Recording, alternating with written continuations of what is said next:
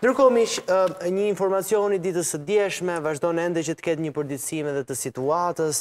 Ka patur një tërmet dhe lëkundje të forta në fakt në Turqi. Turqia është përballur me disa situata, jo vetëm me temperaturat e ulta, po bëhet fjalë për një tërmet 7.8 ballë. Që në fakt sikurse vjet edhe nga pamjet të cilat po i transmetojmë, ka shkaktuar një situatë mjaft të rëndë, ka pasur njerëz të cilët kanë humbur jetën, po ashtu ka pasur edhe lëkundje të cilat kanë shembur edhe godina dhe ndërtesa, sikurse shihni edhe nga ajo të cilën ne kemi edhe në Strish të vendosur, 7.8 ballë ka qenë forca e këtij tërmeti. Duhet thënë që përgjatë viteve të fundit jemi përballur me situata të ngjashme të tërmetit edhe në zonat si Siria, Turqia. E gjithë kjo zonë që është një zonë sismologjike në këto momente me pllakat e saj ka patur lëvizje, jo më larg se sa ndoshta 2-3 javë edhe në Shqipëri pati një lëkundje ku mendua dhe u diskutua nëse do të ishte prap do të ketë një tërmet tjetër, po gjithashtu të fuqishëm, që ishte në zonën e Bulqizës në mos gaboj.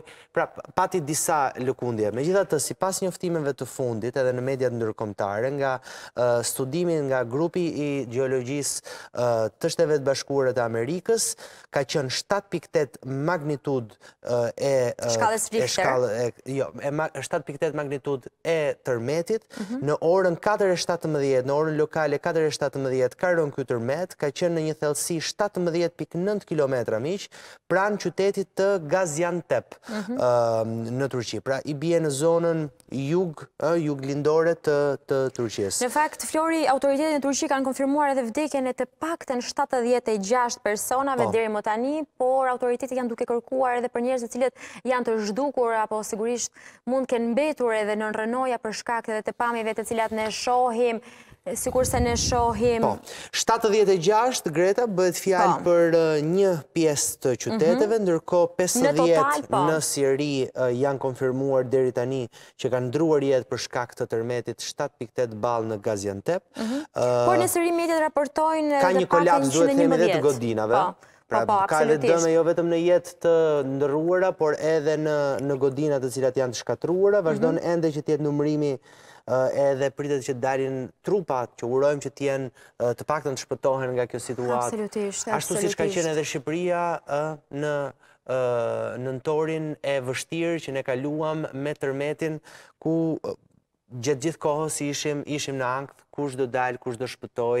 Të gjenden edhe gjithë ata të cilët rezultojnë të zhdukur, urojmë që t'jenë në gjendje të mirë shëndetësore dhe të shpëtojnë nga rënojat e cilat janë dhe duke u kërkuar.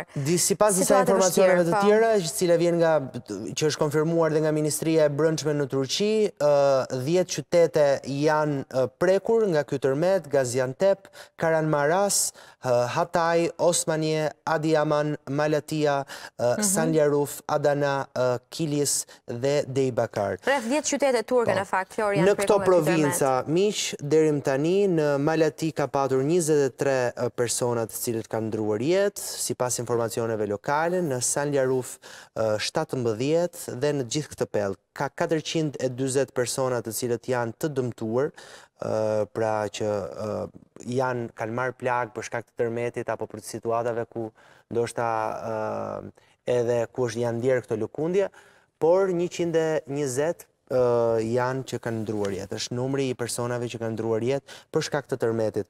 Urojmë që situata të ketë përfunduar me kaq, edhe të mos vazhdojnë lëkundje të tjera të cilat janë lëkundje të rënda, ndoshta më të forta se sa kjo magnitud 7.8. Megjithatë, ne do të vazhdojmë me programacionin e Good Morning Albania, ishte vetëm një informacion i rëndësishëm për ta ndarë me ju tashmë në mëngjes. Kujdesshëm. Absolutisht. Ndoshta duke kujtuar këto situata të vështira, kujtojmë edhe t'i shkruajmë edhe t'i përqafojmë njerëzit tanë të dashur gjithmonë. E vërtet, këto situata të linë një lloj dëshire dhe dashurie për njerëzit. Për të kuptuar sa rëndësishme dhe sa me vlerë është jeta dhe gjitha momentet që ne kalojmë, por sigurisht edhe këto, Flori, na bëjnë edhe një herë të kuptojmë dhe të kujtojmë se si duhet të sillemi ndaj situatave apo situatave emergjente të rrezikshme, natyrshme, të cilat ndodhin pra nga natyra, që mund ndodhë që kishma ndodhë nga natyra, siç është ja e tërmetit.